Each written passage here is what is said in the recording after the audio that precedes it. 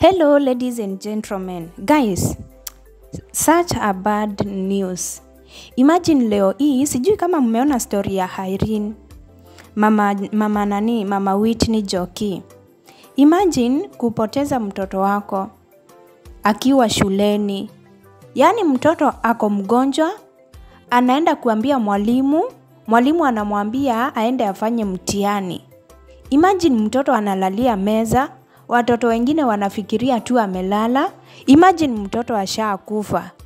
A 15 years old girls, years old. Ako form 1, alikuwa form 1, imagine. Njoro Girls High School. Guys, kama uko na mtoto hapo Njoro Girls, go and pick your mtoto wako. Mtoto wako hayuko safe. That is not a school. In fact, the principal should be arrested. Yani guys, siku hizi Wakenya wenye wako Kenya wanateseka kuliko wale Wakenya wenye wako Saudi Arabia na Lebanon na Syria. Listen to this guys. Unajua huku hapa Saudi Arabia ukigonjeka kila ugonjwa unapewa Panadol. Lakini listen to what this is happening guys. I know you were once in high school guys. Yani this death is very painful. Ukiona vile Irene mamake Whitney analia, yani hata sijui guys. Imagine sometimes I wonder about the qualification of school nurses. Most of them are just rude, ignorant and professional. Is there a public school with a nurse who handles medical cases with professionalism? Guys, I need your answers. What was your high school experience with them, by the way? Vile ulikuanga high school. Imagine you will say you have headache and they will give you Actor. You will say you have a cold, they will give you a painkiller. You will say you have a stomachache and they will give you a Moxil. Guys, I don't know whether... Unaona hapa Saudi Arabia nimewaambia kila kitu inatibiwa na Panadol. So, I'm so shocked. Wakenya wenye wako maybe nchi za Uarabuni ama majuu wanapeleka watoto wao shule za boarding za high school. Mtoto anaenda kulalanga huko shule. Mtoto hata kama ako na pneumonia, like this case of Joki ameuliwa na pneumonia. Unaenda kwa school na sana kuambia atienda kwanza ufanye mtihani. Imagine, yani hii kifo ya Joki, yani it has eaten me in a very different way.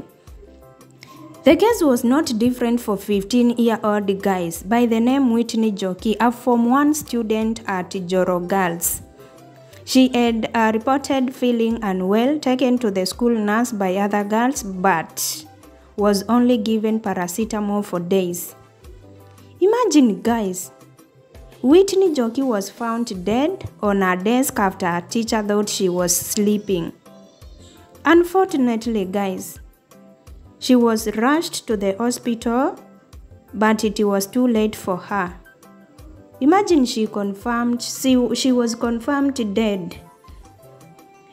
According to the results, according to the postmortem results ambazo nimepewa na mamake ambaye ni Irene, this is what she said. Ati Joki alikufa kwa sababu ya acute pneumonia. A young life lost to school negligence. Imagine unapelekwa ukiwa mgonjwa na your fellow students. Wanakupelekea nurse wa hiyo hospitali. Imagine nurse anakuambia, anakupea paracetamol alafu anakuambia urudi. Hata hajakupima, hajakufanyia kitu, anakupea tu paracetamol. Imagine, you can't imagine the pain of losing a 15 years old girl. Just a Form 1 student. Ndio maana nawaambia kama uko na mtoto pale Njoro Girls High School, go and pick your kid.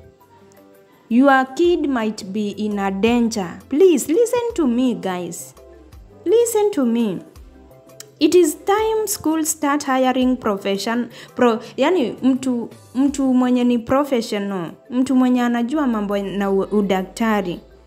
Mtu mwenye ni clinical nurses ako qualified, fully qualified. I wonder how schools end up hiring these ones who got no value for our children's lives. If at all Njoki had been examined by the school nurse, they could have... Oh, guys, I'm in much pain and my heart is still bleeding. See the pain in Mama Njoki's. You can go to her Facebook page, guys. Pia mamake ni nurse, imagine. Mama ya Njoki ni nurse. Anajiita Irene Kagiri. You can go and watch the videos there. Mama amelia machozi mpaka imeisha. The pain beyond pain, guys. Knowing she entrusted a school to take care of her daughter, only to neglect... I'm lost of words, guys. Let me know what you think about these incidents at the comment section. Yani Kenya sahi imekuwa Saudi Arabia. Wa Kenya sahi wenye wako Kenya sio kuuana bure. Yani pasta mzima anauliwa. Mtoto wa wenyewe anauliwa na hakuna kitu atafanyiwa. Yani what is not happening in Kenya, guys? And guys, let me tell you something. I think we must teach our children to stand up for each other's right. We must teach our children not to be quiet as another suffers. They would have compelled the school administration to take action by standing up in defiance and hearing none of it, till Whitney's parents were notified and Whitney taken to hospital. Juyo mtoto alipopelekwa pale na hao wasichana wengine, alipewa tu nini paracetamol. Imagine. Yani, I'm lacking words to explain this. That school must be closed immediately. Yani hii Kenya yetu, yani mnyonge atabaki kuwa mnyonge, mwenye pesa atabaki kuwa, yani hata sijui niseme nini. But I have a suggestion, guys. What if all parents in boarding schools would demand for qualified clinical officers or a nurse mwenye ako qualified kabisa? I'm very sure wengi sana hawako qualified na they are there. Imagine hao watu ndio wanatreat watoto wenu. Niambia hata mtoto yani ulipeleka mtoto boarding school. Wewe unadhani mtoto wako ako safe? The pain of unapigiwa simu na kwanza huyo principal vile Irene Mama Njoki alimpigia simu alimuuliza we ni nani. Imagine the pain. Hi.